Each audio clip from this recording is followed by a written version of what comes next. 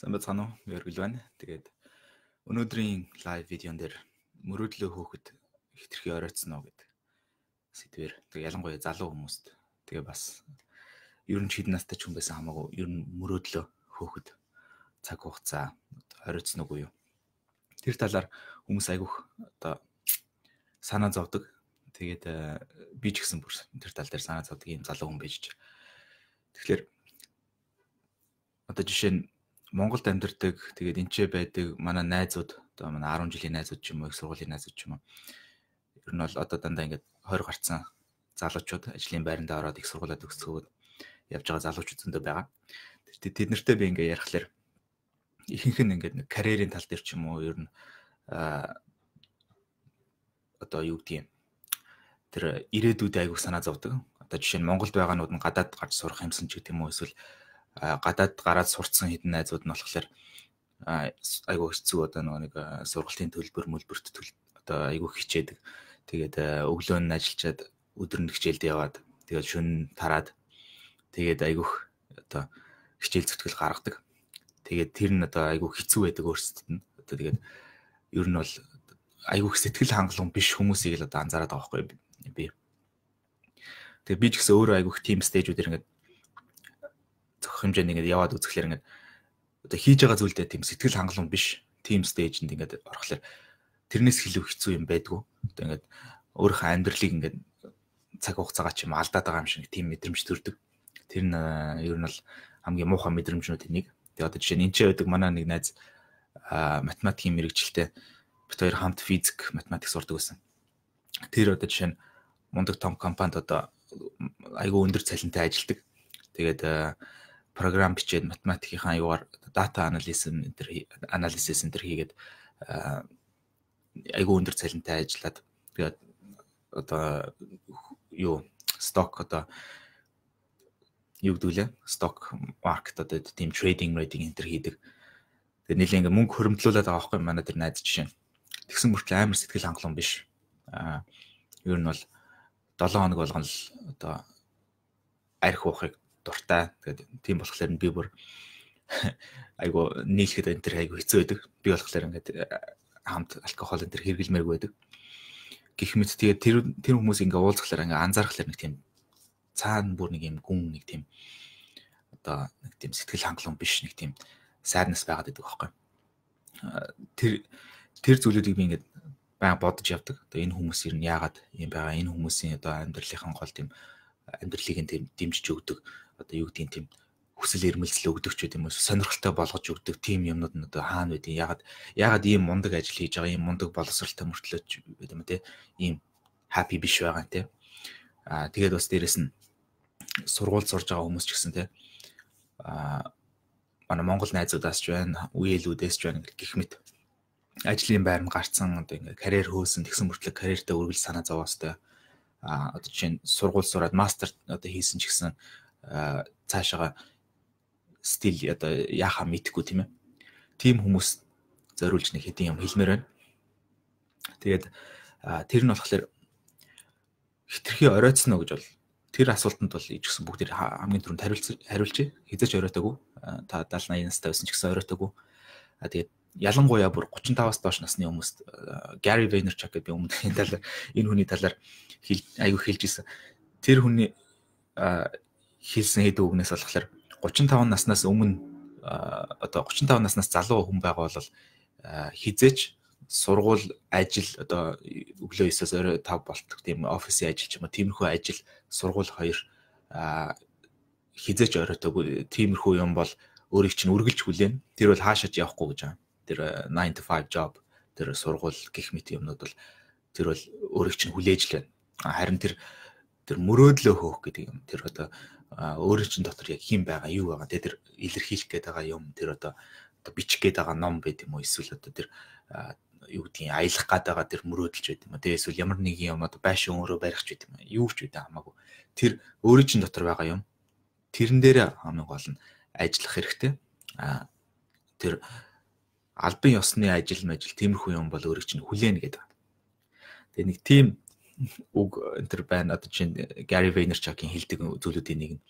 Тэр болохоор хамгийн нэг сонирхолтой юм бас болохоор бас Хүмүүс Gary Vaynerchuk бас нэг хэлдэг юм, хүмүүсийг бусдын одоо opinion тэ бусдын өөрийг чинь юу гэж бодох үзэл бодол тийм юмнаас битгий одоо тийм юмд битгий дарагд гэж айгүй хэлдэг. Тэр нь болохоор энтэй айгүй холбоотой одоо нэг эмэгтэй одоо Gary Vaynerchuk дээр очиод ингээд асуужсэн байхгүй. Би ингээд камерын өмнө энэ гарч чаддгүй тэгсэн мөртлөө би иймэрхүү юм хиймээр байна. Тэг би ингээд хүмүүст ингээд видео хийдэг ч юм уу тиймэрхүү юм хиймээр байна. Тэгсэн мөртлөө би ингээд одоо айгаад идэх чаддгүй тэг яах вэ гэсэн чинь Gary хэлж байгаа байхгүй. Чи бол ерөөсө бусд хүмүүсийн opinion өөрийг чинь юу гэж боддог тэр бодлоос л хамгийн их айдаг байна. Тэгэхээр тэрийг л давах хэрэгтэй. Тэгээд зүгээр л тэрийг хийх хэрэгтэй. Тэгээд тэр хүмүүсийн бодлыг зүгээр л факт юм гэж байгаа байхгүй. Тэгээд тэрийг хий. Гэдгсэн чинь дараа нь тэр эмэгтэй нэг жилийн дараа нөгөө зөндөө олон юм хийснийхаа дараа Gary дээр дахиад ирээд асуусан. Би ер нь камерны өмнө биш одоо камерны ард өөрөө бичлэгээ хийгээд тэр бүтээлийн ардаас нь одоо камерны ардаас нь тэр бичлэг юм амыг одоо бүтээлийг төөрөх илүү эрмэлзэлтэй байна гэд Gary хэлсэн чинь Gary тийм байж болно. Хүн болгон камерны урд байх шаардлага ард нь ч биш болно. Гэхдээ still миний нөгөөний түрүү жил хэлсэн зөвлөгөөг санах хэрэгтэй. Тэр нь бол альч юу ч хийсэн хамаагүй тэрийг чи мөрдөх хэрэгтэй. Бусд хүмүүс чамайг юу гэж бодох тэр зүйлд баригдаж болохгүй. Тэрэнд баригдах юм бол чиний уран бүтээл чинь тэрнээс чинь болж одоо хэцүүдэн чиний өөрийн чинь одоо аз жаргал сэтгэл хангалуун байдал чинь болж хэцүүдэн. Тийм болохоор тэрийг л мөрдөж явахад камерны урд байна уу, ард байна уу, ном бичдэг хүн байна уу, эсвэл яадаг хүн байна уу, эсвэл зүгээр эдит хийдэг хүн байна уу хамаагүй. Дуртай юм хий. Тэгтээ алийг нь ч хийсэн бай. Тэр бусд хүмүүс өөрийг чинь юу гэж боддог вэ гэдэгт битгий дарагдаж байгаа. Тэгээд тэгсэн чинь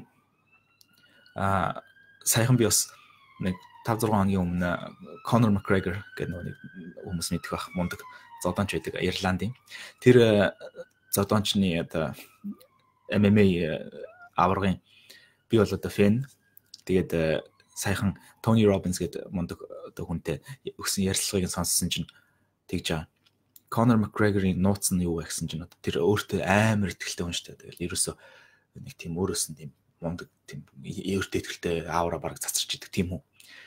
Тэгсэн чинь тэр хүн одоо Conor-ийн хэлж байгаагаар болохоор өөрийнх нь нууц нь хоёр юм байгаа. Нэг нь internal, нэг нь external dialogue гэж байгаа. Тэр нь болохоор өөрийнх нь толгой дотор болж идэг одоо яриа, өөрөөр хэлбэл өөрийнх нь бодлууд, толгой дотор нь өрнж идэг ярианууд болон гаднаас орж ирж идэг ярианууд. Өөр хүмүүс өөрийг нь юу гэж хэлдэг ч гэдэг юм те. Гэх мэт тийм internal доторх болон гаднах ярианууд гэж байна. Тэр доторх яриануудыгаа өөрөө train хийдэг гэж байгаа. Өөрөөр хэлбэл бүр дасгал сургуульд болгож бэлддэг гэж байгаа. Бэлтгэдэг тэр өөрийнхөө доторх бодлуудыг бүр байнга 15 настайгаас хойш тэр нэг анх нэг secret гэдэг ном байдаг за нэг нууц гэдэг. Тэрийг эхлээд их чинь ингээд энийг уншиж шахаад исэн гэж байгаа. Тэгээ тэрийг уншаад исэн чинь сүүлдээ уншаад номын киног өнөдр үзээ. Тэгээд ерөөсөө би нэг дуршиж үзье гэд.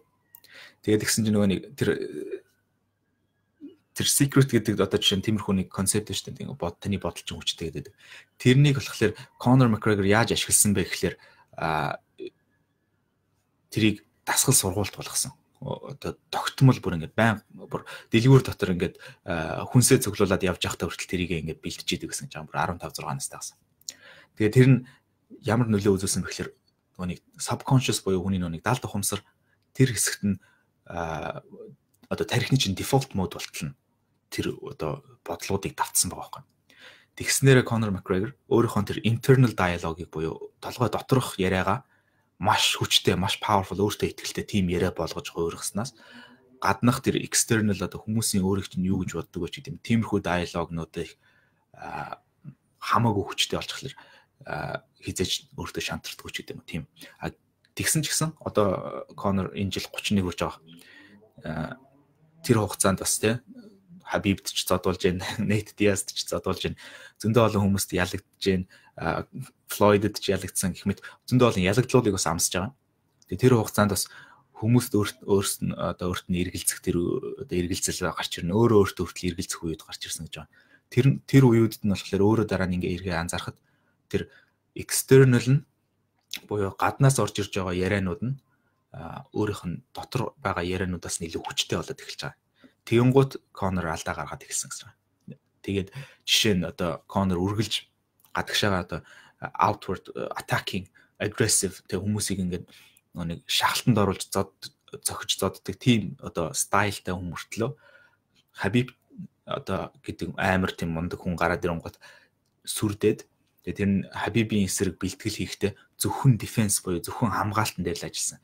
Үргэлж нэг одоо 90 кг-тэй мундаг Орос бүх нарыг авчираад бэлтгэл дээр дандаа хан шахуулаад доор нь гараад хамгаалтан дээр бараг 100% ажилласан.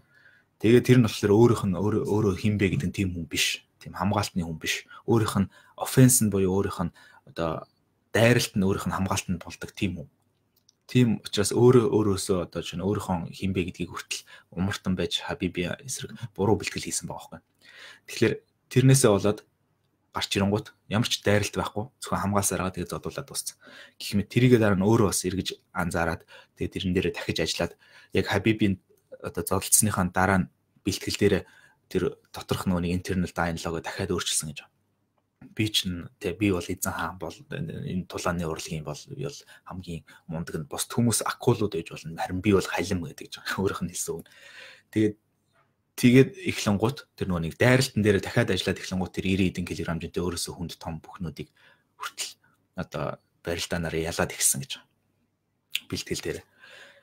Тэгээд гэх мэт иймэрхүү одоо тэр зүйл нь тэр мөрөөдлийг тэр хөөхөд ч гэдэг юм тэр бусд хүмүүс өөрийг чинь юу гэж боддог вэ гэдэгт хит их илүү одоо үнцэн өгдөг, хит их илүү importance чухалчилж авч үздэг.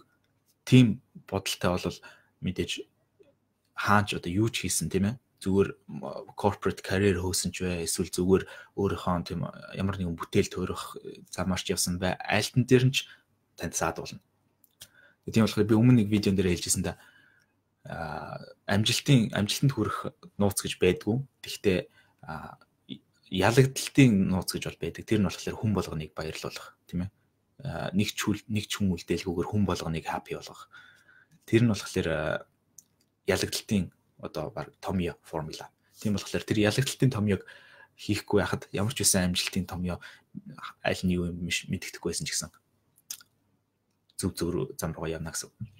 Тэгээд хит хитэн хүмүүсийн жишээг авахд болохоор одоо жишээ нь Brian Rose гэдэг нэг миний нэг ментор багш байсан хүн анх одоо жишээ намайг энэ видео хийгэж эхлүүлэхэд ингэ шахсан хүн 2017 онд би тэр хүнний London Rail гэдэг академид нь яваад тэгээд тэр хүн намайг ингэ шахаад тэгээд тэр хүнийг ингэ анзаараад хахад дараа нь өөрийнхөө тухай ингэ өөрийнхөө нууцуудыг дэлгэсэн чинь ийм хүн байсан ба. MIT буюу Америкийн мундаг Massachusetts Institute of Technology гэдэг мундаг одоо Harvard-тай зэрэгцээд байдаг тийм одоо бараг нэг 50 метрийн хажууд байдаг тийм мундаг их сургуулийг инженерээр нь төгсөөд тэгээд шууд Нью-Йоркт Wall Street-д мундаг банкер болж ажилд ороод тэгээд ерөөсөө бол миллион долларуудыг бол олдог тийм ажилтай хүн мөртлөө өөртөө ерөөсөө сэтгэл хангалуун биш байсан гэж. Өөр амар тийм self destructive буюу өөрийгөө ингэ сүйтгэдэг тийм habitуудтай зуршлуудтай. Тэр нь болохоор жишээ нь тогтмол арх уудаг байсан гэж байгаа. Тэгээд кокаин одоо тийм хар тамхинуудыг татна хэрэглэн тэр нэг Wolf of Wall Street гэдэг кинонд гардаг шиг. Тэгээд сүүлдээ heroin шахаж эхэлсэн гэж байгаа. Тэр ч болохоор одоо нэг ёсны нэг хүмүүсийн баг мэдээ алдуулдаг тарианы төрлийн хар тамхи. Тэгэхээр тэрийг ингэ шахчихлаар ингэ ерөөсөө dosed off болоод нэг Америкт ялангуяа одоо Англид ч гэсэн байдаг хүмүүсийн гудамжинд амьдардаг нэг гэр оронгүй хүмүүс ихэнхвчлэн айгүй хэрэгэлдэг тийм амар одоо хамгийн муу хар тамхинуудын нэг. Тэрэнд ороод тэгээд тураад эцээд бүр ерөөсөө гэр бүл мөлөөсөж тасраад тэгээд тийм болчоод Лондон руу анх ирсэн гэж. Нью-Йоркийг орхиод тэгээд өөрийнхөө орчин өөрчлөөд тэгээд анх Лондонд ирэхдээ онгоцны буудлаас бууж ирэхдээ ерөөсөө салхи хүлээхэд л нураад унчаар тийм туранхай хүн байсан. Тэгээд ахиж ямар ч тийм хар тамхи хэрэглэхгүйгээр шинээр эхлүүлнэ гэдээ амьдралаа. Тэгээд манер одоо эргээд Лондонгийн одоо банкер одоо тэр индустрид ороод банкер ажиллаараа одоо үргэлжлүүлж хийгээд тэгээд тэр хугацаанд бас jiu-jitsu гэх мэт тулааны урлагаар хичээллээд улбар шар бүс авахын тулд нэг ойролцоогоор нэг хүн 5 жил бэлтгэл хийж авдаг. Тэр бол нэлээд сайн хүмүүс улбар шар гэн чернэл ягаан бүс авсан.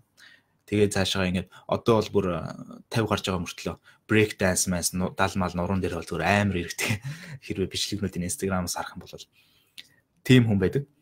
Тэгээ тэр одоо өөрчлөлтийг тэр гарах тэр одоо тэгээ дараа нь 2011 онд Лондонд ирснээс бараг нэг 10 жилийн дараа 2011 онд тэр London Real гэдэг тэр подкаст тэр жүжигчдийнхээ хамтрагч нэг хар бүстэй нэг гэ залуутай хамт эхлүүлсэн.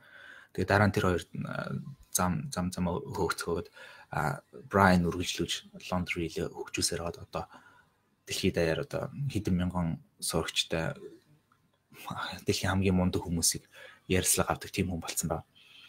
Тэр энэгээр юу хэлэх чинь гэхээр тэр хүн мөрөөдлөө хөөгөөгүйсэн байхгүй 2011 он хүртэл мундаг сургууль сурсан, мундаг мэрэгжилтэй болсон, мундаг ажилтай болсон, миллион сая доллар орлоготой болсон мөртлөө хязгаарч сэтгэл хангалуун байгаагүй. Дотор нь өөрийнх нь хинбэ гэдэг нь одоо өгчээсэн байгаа байхгүй. Тэр хугацаанд тэрийгэ нөхөхгүй, тэр хоосон орон зайгаа нөхөхгүй тийм хар тамхи арх марх гих мэт юм хэрэгэлдэг. Тийм байсан. Тэрийгэ хүн 40 гарсан хойноо тэгж өөрчлөөд тэр бүр баг одоо хүртэл тэр одоо хар тамхи татдаг байсан тэр одоо үеийнх нь илэрлэл нь харагддаг. Нүүр нь ингээд амар нэг тийм хонхорхойтой нэг тийм эвгүй царайтай байж та. Тийм хүн. Тэгээд тэр хүн бол одоо миний бодлоор тэр internal dialogue буюу толгой дотор нь болж идэг тэр яриа нь маш хүчтэй юм шиг байна. Яг тэгвэл бүр дэрэгдэн ингээ хажууд нь ирээл зогсоход ер нь бол тэр хүний тэр амар бүр өөрөө байгаагаас аим том юм шиг санагддаг тэр хүн. Гэх мэт бас нэг болоод жишээ нь болохоор Роберт Грин гэдэг яг нэг сонирхолтой юм болохоор Роберт Грин гэдэг хүний номыг нь би уншдаг байжгаад анх тэр London Real дээр өгсөн ярилцлаганаас нь болж би анх 2013 онд ч үлээ 14 онд илүү энэ Brian Rose гэдэг хүнтэй тэр онлайнаар танилцчихсан байна. Тэгсэн чинь Роберт Грин гэдэг хүн нь болохоор одоо дэлхийд олон хүмүүс аягүй нөлөөлсөн тийм мундаг зохиолч. Зөндөө олон номнууд бичсэн. Mastery, 48 Laws of Power, 33 Laws of Strategy, War тийм гэх мэт номнуудыг мундаг номнуудыг бичсэн хүн байдаг. Тэр хүн болохоор 30 хэд хүртлээр тэр эхний номооч бичээгүй явсан байгаа байхгүй. Гэхдээ бараг л хорвоо дээр байдаг бүх ажлуудыг хийж үтсэн гэж байгаа. 35 6 хүртлээр. Тэгээ нөгөө нэг өөрөө болохоор еврей. Тэгээд еврей хүний чинь нөгөө нэг аав ээж нь мундаг боловсролтой, мундаг одоо PhD-тэй, мундаг ажилтай төрөлтэй орлоготой байхгүй бол ер нь аав ээж нар айгүйх одоо сэтгэл гондуу байдаг. Тийм болохоор мань хүн одоо Роберт Гриндэг аав ээж нар гэр бүлийнх нь хүмүүс нь ерөөсө бүгдээрээ энэ бол failed-сэн, амьдралд failed-сэн хүн өдий бараг 40 гарах гэж хийсэн бүтээсэн сурсан баг нэгсэн юм баг байхгүй гэж үздэг байсан. Гэтэл Роберт өөрөө болохоор яг тгийгүү байнга юм сурж явж идэг байсан. Зөөгч хийж үзэн, Европод сэтгүүлч энэ төр хийж үзсэн. Гэх мэт ерөөсө баг зөндөө олон хэдэн зуун өөр ажлыг 40 хүртэл хийж үзчихэд тэр дундаас нэг юм сурсан байна. Тэр юм нь болохоор хүний одоо nature, хүний одоо байглаасаа байдаг зан чанар, тэрний хууль, тэрний одоо жишээ нь power, одоо хүмүүс хоорондоо тоглодог тэр хүчний тоглоомны тэр зүйлүүдийг ингээ байнга сонирхож судалж явж идэг. Тэгээ түүх бас айгүйх сонирхдаг. Тэгээ тэр бүх хоримтлуулсан зүйлүүдийг тэр нь өөрийнх нь боловсрол нь болсон гэж байна. Тэгээ дараа нь тэрийг хамгийн ихний тэр 48 хүч чадлын 48 хөлийг Монгол дээр хүртэл орчуулсан байт юм байлээ. Тэр эрх мэдлийн ямар хэмжээлээ тийм өөр нэртэйгээр орчуулсан байт юм л. Тэр номоо бичээд тэр ном нь New York Times bestseller энэ төр болоод Америкийн мундаг одоо politician-тэй төрийн хүмүүст тэр зөвлөгөө өгдөг мундаг том компани хүмүүс зөвлөгөө өгдөг энэ хүн болсон. Тэр хүний одоо өөрийнх нь хэлж байгаагаар болохоор тэр эхний тэр бараг 40 хүртлээр явсан зам нь гадны хүний өнцгөөс харахад хэний ч нүдээр харахад ерөөсө failure буюу нэг карьераа мундаг хөөж чадаагүй ерөөсө хийсэн бүтээсэн зүйл юуч байхгүй ерөөсөө л фейлдсэн амьдралд фейлдсэн хүн шиг харагдчихсэн гэж. Тэгээд гэхдээ дотроо болохоор өөрөө тэр дуртай зүйлдээ мөрөөдлөө хөөхдөд тууштай байсан тэр зохиолч болно гэдэг зүйлдээ тууштай байнга бичдэг байсан, байнга тэрийг практик хийдэг байсан, байнга тэрийг шантрахгүйгээр урт хугацаанд бэлддэг байсан. Тэгэд энэ хугацаанд дараа нь тэр хэдэн 10 жилийн дараа тэр үр дүн нь гарч ирээд одоо бол дэлхийн хамгийн мундаг зохиолч нарын нэг гэх мэт. Тэгэд тэр нөгөө юун дээр гарч ирж исэн Breaking Bad гэдэг нэг кино байдаг. Тэр нь болохоор миний бас айгуу үзэх сонирхолтой дуртай кинонуудын нэг.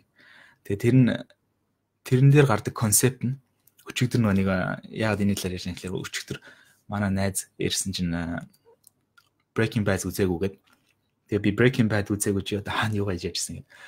Тэгээд эхний ангийн тайлбарлаж өгсөн байхгүй. Тэгсэн чинь Breaking Bad-ийн концепт нь болохоор эхний ангин дээр л гардаг зүйлийг би яриа үзээгүй хүмүүсээ үзэж магадгүй. Эхний анги дээр ингэж байгаа. Walter White гэдэг нэртэй хүн Америкийн Albuquerque, New Mexico гэдэг мужид амьдардаг хиймч хүн. Одоо химийн мундаг PhD хийсэн тийм мундаг хүн. Тэгээ тэр хиймдээ бүр зүгээр ч нэг мундаг биш, амар мундаг, бүр гоц суут мундаг хүн. Тэгээ тэр нь болохоор залуудаа нэг 40-од наснда ч юм уу юу байсан ба 30-аад наснда ч юм уу нэг мундаг нээлт хийгээд тэгээ тэр нээлтээ хийгээд тэр нэг компани байгуулад тэр нэг найзтайгаа компани байгуулад тэгтээ тэр найз эмэгтэйтэйгээ нэг найзтайгаа гуруула компани байгуулад тэгсэн чинь тэр нөгөө найз эмэгтэй нь өөрөөс нь илүү одоо мундаг айлын илүү мөнгөтэй энэ тэр болохоор тэрнээс нь сүрдээд тэр найз эмэгтэйгээс салахтаа тэр компани бүгдийг нь үлдээгээд явцсан. Тэгэхээр тэр компанийх нь одоо бүтсэн бүх зүйл нь өөрийнх нь нээлтнээс гаралтай. Тэгсэн чинь дараа нь 10 жилийн химийн багш болоод их сургуулийн жиш бүр 10 жилийн химийн багш тийм мундаг хүн байж ерөөсөө өөрийнхөө хүссэн зүйлээ хийж чадаагүй. Тэгээд одоо 50 насныхан төсөөдөр болж байгаа байхгүй ихний анги дээр. Тэгээд тэр хүн бас нөгөө нэг гэрийнхэн хамаг ямиг бас одоо наад зах нь гэрийнхэн халаалтыг ч юм уу бас төлж чадахгүй. Тэгээ нөгөө давхар ажил хийдэг. Тэгээ хичээлээ заачаад оройн машин угаадаг. Тэгээ тийм ажил хийдэг хүн байсан чинь.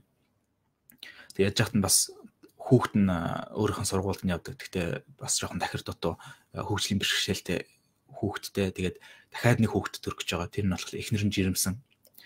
Тэгээд ерөөсөө тийм байдалд орцоо айгүй хэцүү байж исэн чинь жишээ нь тэр машин угаалгын газар дээр машинаа угаажсэн чинь нэг 10 жилийнх нь нэг хүүхэд нь нэг сурагч нь хурж ирээд машинаа угаалгуулад тэгвэл багшийнхаа уцаараа бичмжээ шоолж малаад тэгээ яг тэгжсэн чинь нөгөө нэг ах нэг дүүнд эхнэрийнх нь дүүгийнх нь нөхөр нь харт амх илрүүлдэг тийм компани одоо юу цагдаагийн одоо ажилтан харт амх илрүүлдэг DA гэдэг ажилтан тэр нь харт амх илрүүлсэн юунуудаа бичлэгнүүдээ зурагтаар гарсан юунуудаа үзүүлчихсэн чинь мань хүний сонирхолтой төрөөд Walter би нэг хамт яваад нэг ямар хөө чиний ажиллаж айгу сонирхолтой юм би бас хамт явж нэг үзье юм үзье. Тэгээ хамт яваад үзсэн чинь 10 жилийн ангийнх нь 10 жилийн зааж исэн сурагч нь тэр харт амх хийдэг одоо 8 чин болцсон байгаа байхгүй. Тэгээ тэр нь ингээ бултаа зүхтаацсан. Тэр зүхтаахын Walter ганцаараа харсан нөгөөдөл нь хараагүй. Тэгээ дараа нөгөө сурагч дээр тэр мэдчихэ байжсэн чинь нөгөөд чинь машин угаалгахын газар ажиллаж хагаад ухаалдаад унтсан. Walter гол дүрийн зөвчгч юм байна. Гол дүрийн дүр маань. Тэгээ ухаалдаж унаас ирсэн чинь эмнэлгийн одоо машин дотор. Тэгээ яаж ч Америкт ч бас эмнэлгийн машин дотор ингээ явуулах юм бол $5,000 нэгдэг. Англид болохоор үнэгүй байдаг тэр наадтай. Америкт болохоор нэг тийм мөнгө төлдөг. Тийм болохоор мань хүнд $5,000 байхгүй байгаа ч гэсэн тэрийг өөрчих юм бол мөнгөгүй болчих болохоор би зүгээр гээд тэгсэн чинь нөгөөдөл чинь дараа нь эмнэлэг дээр наваад үзүүлсэн чинь уушигны хорт тавдартай.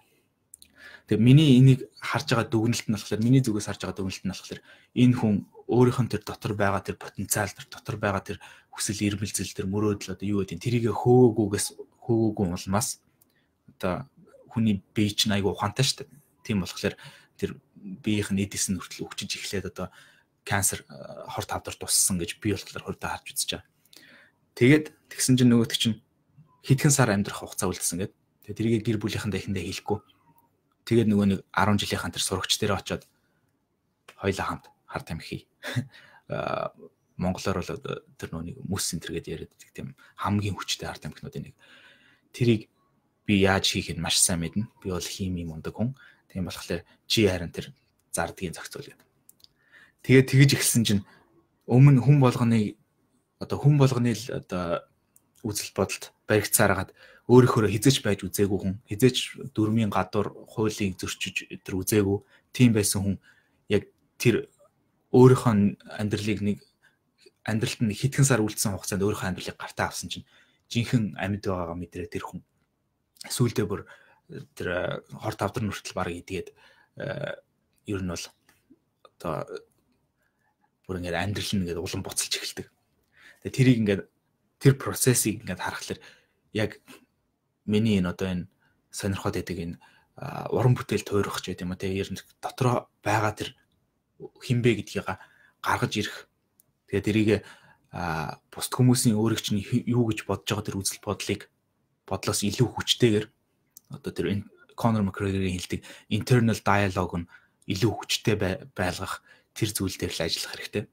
Тэгээд тэгэх юм бол тэр ер нь бол тэр мөрөөдлөө хөөх энэ гэдэг зүйл чинь биелээ олно. Тэгэхдээ төвчээртэй байх хэрэгтэй мэдээж. Тэр чинь түрүүний тэр Conor-ийн хэлдэг шиг Роберт Грини туулсан зам шиг магадгүй хэдэн 10 жил болж магадгүй. Тэгэхдээ тэр хэдэн 10 жилийн хугацаанд та амьд байгаагаа мэдэрнэ. Тэр хугацаанд та жинхэнэ аз жаргалтай өнгөрөөнө. Харьцангуй ерөнхийд нь ярих юм бол тийм мэдээж хэдий бүтээл төрөөд явсан ч гэсэн дунд нь зөндөө олон хэцүү байдалд орхолоо. Гэхдээ хамгийн гол нь яг өөхийнхээ өмнө хүн эргээд харахад аль замыг нь туулсан дээр бай тийм ээ. Би бусд хүмүүсийн бүх намайг юу гэж боддог вэ гэдгийг нь тоогоод тэгээд явсан зөв үү эсвэл тэрийг хичнээн тоосон ч гэсэн миний өөртөө ихтэй байдал миний өөртөө би өөрийгөө хинбэ гэж хэлдэг нь илүү хүчтэй байж тэрнийхээ дагуу чиглүүлж яваад тэглээгээд бусд хүмүүсийг үл хөндлөх гэсэн үг биш тийм ээ. Тэргүүрээ харин ч бусд хүмүүст тусалж улам илүү их илүү их humble илүү их даруу байна. Яг гэвэл жишээ нь жижитсу хийдэг хүмүүсийг би ингээ хараад тахлаар хар бүстэй мундаг ямар ч хүнтэй баг гудамжинд байгаа 100 хүний 99-ийг нь баг 1 минутын дотор хоолойг нь боогод алах чадвартай тийм хүмүүс манай актенд байдаг.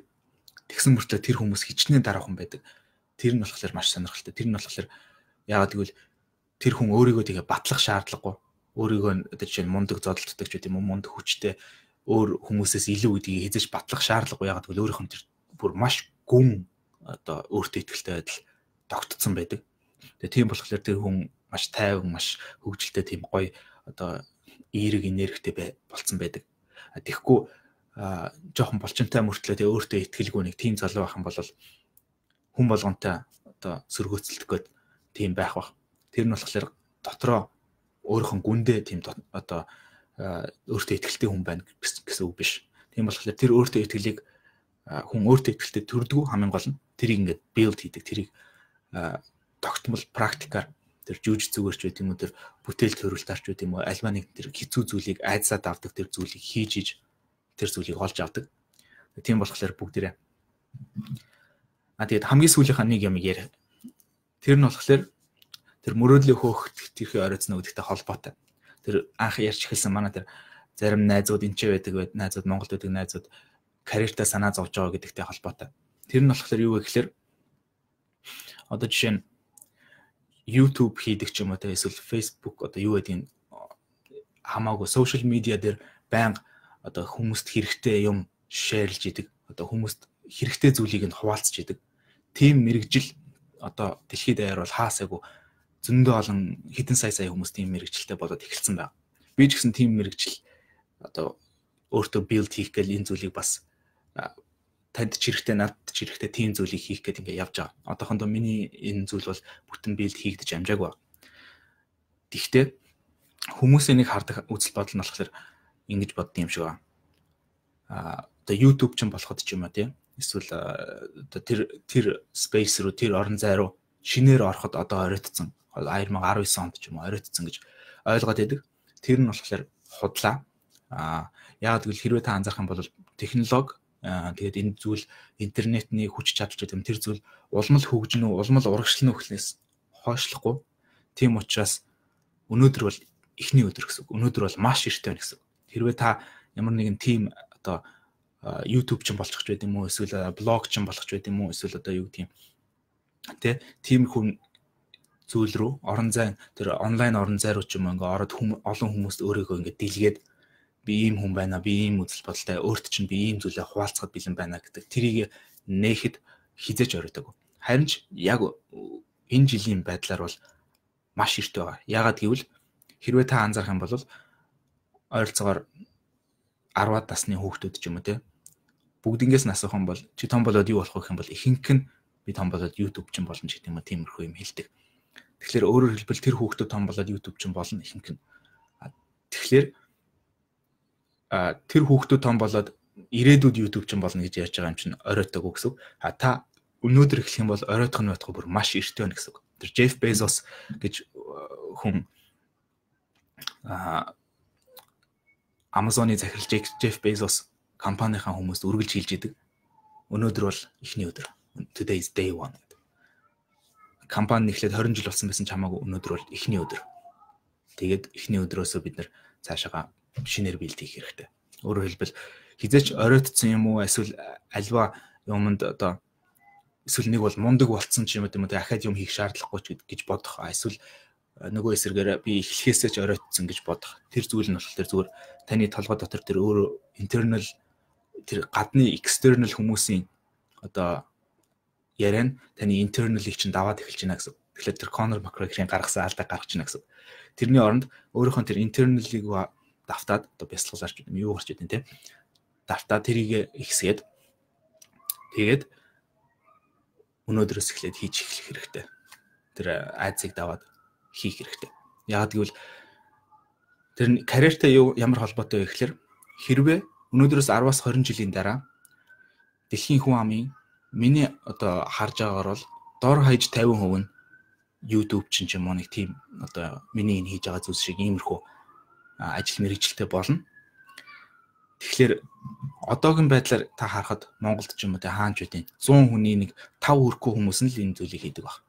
100 хүний нэг нь ч юм уу бараг 1000 хүний нэг нь ч юм уу. Тэгэхээр маш эрт байгаа байхгүй юу. Тийм болохоор тэглээгээд та эхний өдрөөсөө мундаг мөнгө олдог ч юм уу тиймэрхүү юм одоо карьер чинь мундаг болоод хүмүүс таныг таньдаг тийм юм бол биш. Эхлээ зүгээр нэг ширхэг хүнд л хэрэгтэй зүйлийг нь хүргээл тэгэл тэрийг ингээд тууштай 7 хоног болгон ч юм өдөр болгон ч юм уу ингээд тууштай явсараа л 5 жилийн дараа 10 жилийн дараа яг тэр жинхэнэ цэцэглэх үеийн ирэх үед та маш одоо өөртөө одоо маш сайн байр суурьнд аль хэдийн орцсон байна. Аль хэдийн туршлагатай болсон, аль хэдийн ур чадвартай болсон, аль хэдийн хүмүүс тантай одоо итгэлцэл relationship холбоос үүсгэсэн тийм байдалд орно. Тэр үед таны одоо тэр карьер чинь цаашаага улам илүү хөгжих гэсэн. Тэгэхээр тэрийг хийхин тулд ажилласаа гарах шаардлагагүй, сургуулиасаа гарах шаардлагагүй тийм ээ. Яг л над чи би 7 хоног нэг удаа нэг юм лайв хийдэг ч үгүй юм уу эсвэл гэх мэт хажуугаар нь нэмж хийж болно гэсэн үг. Тэгэхээр та өөрийнхөө байр суурийг зөв газар оруулна гэсэн үг. Тэгэхээр оройтох байтугай бүр эсэргээр өнөөдөр эхний өдөр байна. Өнөөдөр маш эрт байна. Тэгээд тийм байгаа болохоор ганц нэгч болтгоо хүмүүсийг тэр мөрөөдлөө хөөх гэдэг зүйл рүү жоохон ч гэсэн түлхсэн байх гэж найдаж байна. Тэгээд амжилт хүсье. Баярлалаа. Өнөөдрийн видео энэ хүрээд дуслаа. Баяр та.